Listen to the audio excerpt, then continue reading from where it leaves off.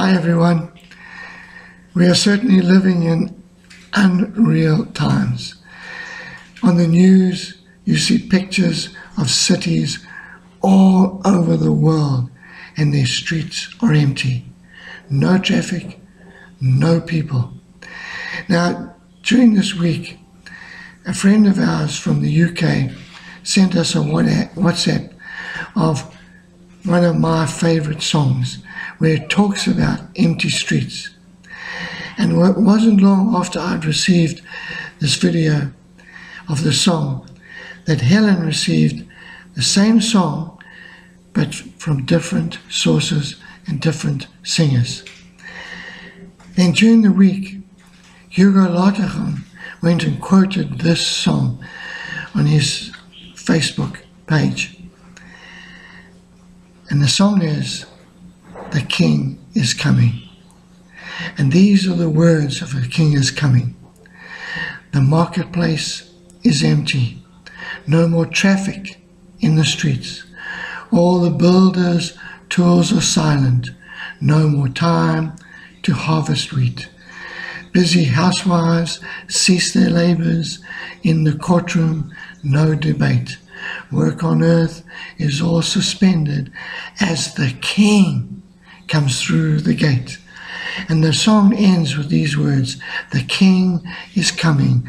The King is coming for me."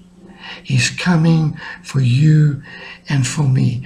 And this encouraged me to do a little bit of a study on the second coming of Christ.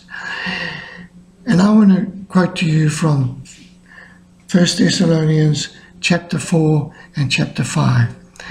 But the interesting part is, as Paul is telling us about the second coming, about the fact that the King is coming, he goes to the future, tells us what's going to happen, and then he comes back to the present.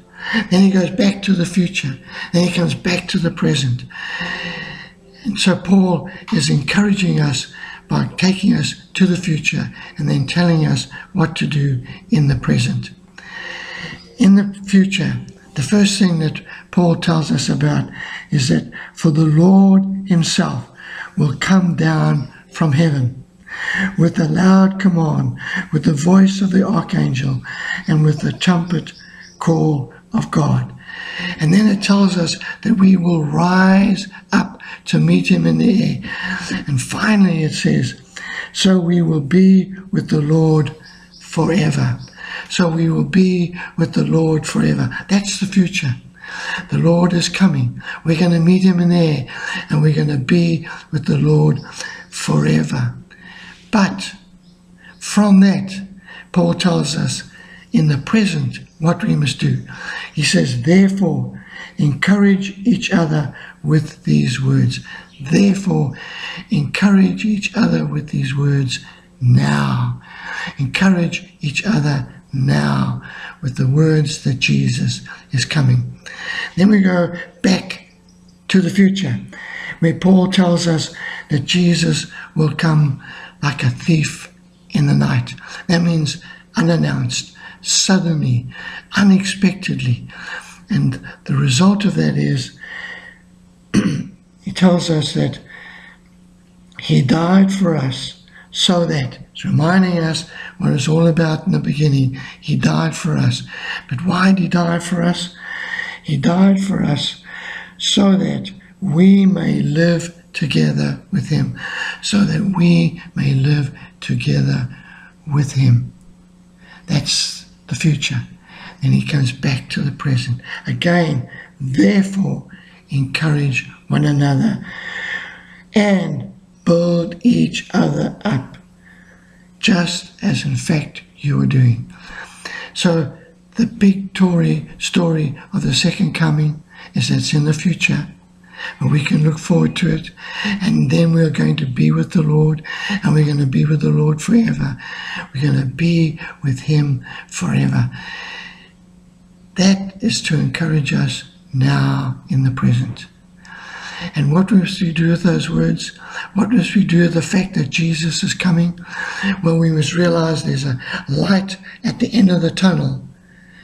And at this moment, we need to encourage each other.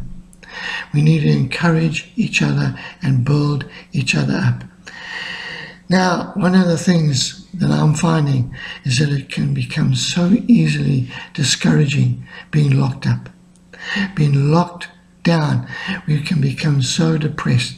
Yes, we are better off than a lot of other people, and yet somehow, because we can't go to the beach, because we can't go and surf, because we can't go and do park run, because we can't go out of our houses, we can get so easily depressed. And that's why we need each other, and we need to be encouraging one another. I find these devotionals very encouraging. They encourage me because I see old faces, I see new faces, I see people who are continuing to minister for the Lord. I see people who are growing in the Lord. When we were there in the ministry, we saw people who were just joining the church. Now we see them ordained, ministering and preaching, and that's encouraging. So these daily devotions are encouraging, but we need to be encouraging each other with the fact that Jesus is coming. There is light at the end of the tunnel. Let's hang in there and just trust in the Lord and encourage each other, communicate with each other, have time for each other, and be there for each other to build each other up. We've got something wonderful to look forward to. The King is coming, and He's coming for me, He's coming for you, He's coming for all of us. God bless you.